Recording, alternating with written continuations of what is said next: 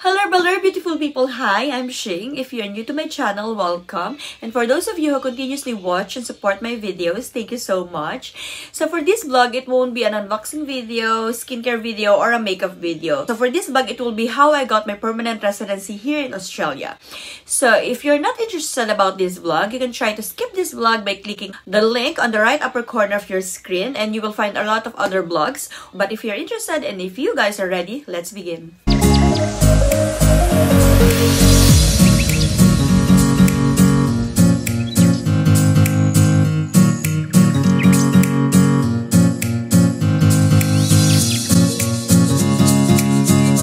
Actually, I'm a little bit hesitant about filming this vlog. It is because I'm not so sure if this vlog will inspire other people or it will make them think twice about going to Australia. But I thought of giving it a go since it is also a success story. So if you're a nurse and you're planning to move here in Australia, I hope this video will help you. So to give you a brief background about myself, I took English exam and then I left my 7-year theater nurse job in the Middle East or in Kuwait. I took the 1-year study or the adaptation program or the conversion program to obtain a Bachelor of Science in Nursing degree here in Australia. Actually, there are two pathways. It is either the conversion program, which the one I took, or the bridging program, which is like for 3 or 6 months, I think. But I think they have abolished that program already and they are in OBA, which I'm not going to talk about this time. So as soon as I finished my nursing degree, I immediately applied for nursing registration. So for you to be able to work in Australia as a registered nurse, you have to have a license. And that license, you have to apply it in AHPRA or the Australian Health Practitioner Regulation Agency. So as soon as I got my registration, I immediately applied for ANMAC or Australian Nursing and Midwifery Accreditation Council. So what does ANMAC do? ANMAC assess the skills of the nurses and midwives who want to migrate to Australia. So ANMAC determines if the applicant has the nursing and midwifery qualifications and experience needed to apply for a permanent resident here in Australia. So once your skill assessment is complete, ANMAC will email you letter of determination to give you the outcome or to provide you the outcome of your assessment. So which means it will determine how many years of experience that ANMAC has accredited from you. So what is next after ANMAC? So for you to be able to apply as a permanent resident here in Australia, you have to be invited for a certain visa. So for my situation, I applied for the point-tested stream or the 189. So what is Visa 189? Visa 189 is point-tested stream or independent visa, which means you are not sponsored by a company, you are not sponsored by the state, or you're not sponsored by your family. So the points that you have are all your points. So how to apply for this Visa 189 or the independent visa or the point-tested stream?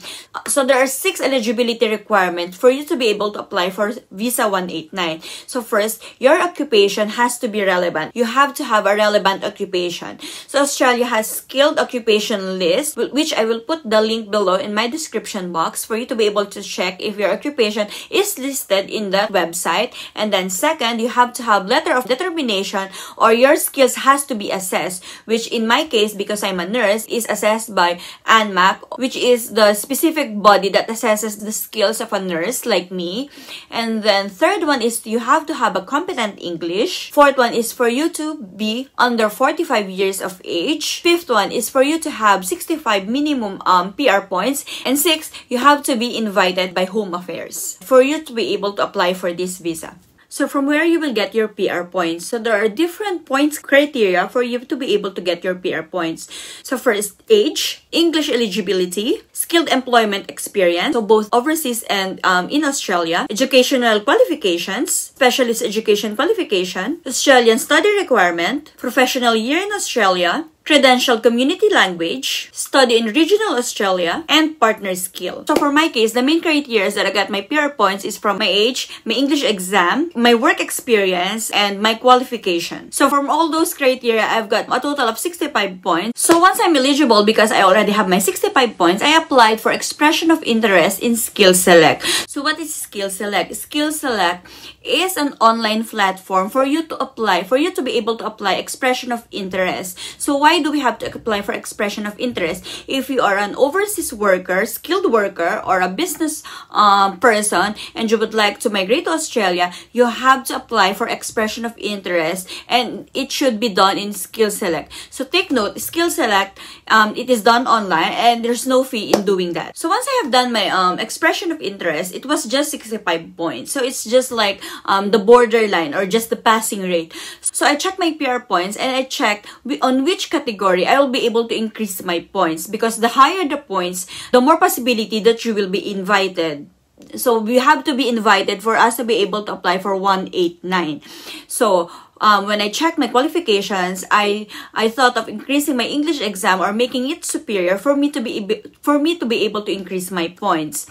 So on February 9, I have taken another English exam for me to be able to increase my points, and luckily I got my superior points. And after that, I immediately updated my expression of interest, and from there, I got 75 points. Soon after, the invitation round for Visa 189 is every 11th of the month. So as soon as February 11, they invited me to apply for Visa 189 or the Skilled Independent Visa. So once you're invited, you are given 60 calendar days for you to apply for the specific visa that you have been invited. And during that time, your expression of interest is locked. It means you cannot update anything on your expression of interest. You cannot, for example, you want to add more points, you cannot do that. You have to wait after 60 calendar days until such time that you will be able to access your account again. So on February 29, I submitted all the requirements needed for Visa 189. So what are the documents that I have submitted for my visa application? So mainly it is like for your identification, your passport, your birth certificate, and then your character references, which is your police clearances, in the Philippines, and any country that you have worked for more than 12 months or for at least 12 months, you have to have a police clearance. For us in the Philippines, we use NBI. And then, since I'm already more than 1 year here in Australia, I have to provide as well AFP, which is Australian Federal Police clearance. I also have provided skilled employment experience, which is my certificate of employment from my all other employers, and also my educational qualifications. I have provided all my transcript of records from the other universities that I have studied, and also my English language skills. So once I have submitted all my requirements, automatically Australia will provide you bridging visa A, which lets you stay in Australia while waiting for the result of your permanent residency visa application. So there is also bridging visa B, which you have to apply for you to be able to go outside Australia, because with bridging visa A, you're not allowed to go outside Australia or travel outside Australia.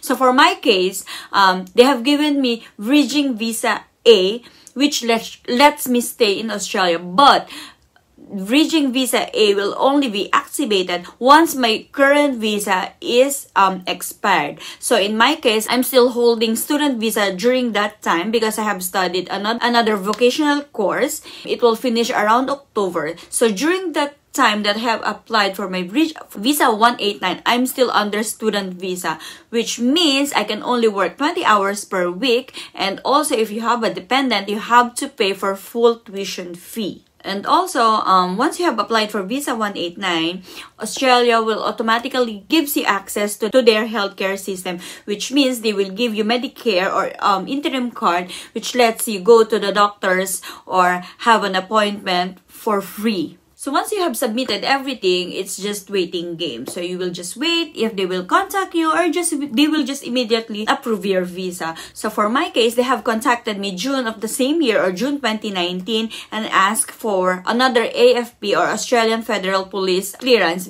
because they would like my middle name also to be included in checking my name. So it means for example, your name is Jose Rizal. It should be Jose Rizal and also Jose Protasio Rizal. So the 3 names should be included in your name check. And also, they have asked for my son to have a medical exam because during that time of application, their system did not require my son to go for a medical exam. It's only me. And lastly, they have asked for further evidence on my previous work, which is the one in Kuwait. Because during that time of application, so I have just submitted my employment certificate. So now they're asking further if I could provide a payslip, a contract, a bank statement, a tax return, a group certificate, and a superannuation. Okay, in the Middle East, for those of you who doesn't know, we don't have tax. We don't pay tax in the Middle East, which means I will not be able to give tax return. And also bank statement, I don't have anymore. And also, we don't have superannuation as well in the Middle East. When we don't have the group certificate that they're asking me. During this time, I have provided them the contract and also payslip. So payslip, what do they need from your payslip? So they will require you to submit at least one payslip for every 3 months of 1 year. So once I have submitted everything, again, it's waiting game. And then on January, I have to update my passport. It is because it's already expired. So I have updated my passport and then I didn't hear from them anything again only. So on May 2020, they asked for further evidence on my previous work, which is the one in the Middle East, and also to update my Form 18. It is because I have changed my passport. So as what I have said, for the evidence of employment, we don't have superannuation, we don't have tax returns, we don't have group certificates, I don't have bank statement anymore. I already have provided them my salary certificate, I have provided them my contract, I have provided them my employment certificate. So what's next? So I thought of, for me to be able to provide them further evidence that have worked in the Middle East, I have thought of giving them a copy of all my working visas or residency permits in the Middle East, which sadly they are all in Arabic. A minimal translation in English, which means I have to have it translated into English, which cost me more or less $500 for me to have my 7-year working permits translated into English. And also, during the case officer contact on May 2020, they also asked me to go for another medical exam. It is because the one that I have provided or the one that I have done before is already expired, which again cost me $500.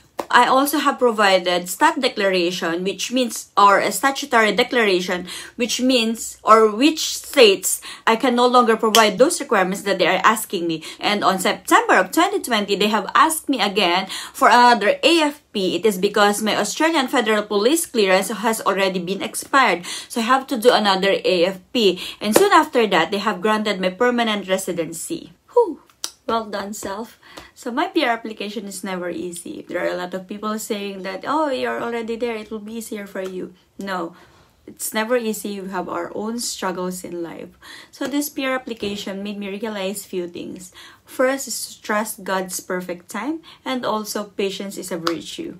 If you're applying for a permanent residency, or if you already applied for a permanent residency, what I can advise you guys is to just pray, trust the process, don't get stressed, find an activity for yourself. So for me, during this period, I have learned how to bake, I have grow plants, I have started vlogging during that time, and also make a backup plan. That's one thing for sure. Things didn't work out well or didn't work out the way we wanted it to be. It is really worth the wait. I know for sure that now I will be able to provide a greener pasture, a better future for my son. Furthermore, dreams do come true, yes, but you have to work hard for you to be able to get those dreams. And that's it for my vlog, guys. I hope you like this video. If you do, please click the like button. And also, if you haven't subscribed yet, please do subscribe.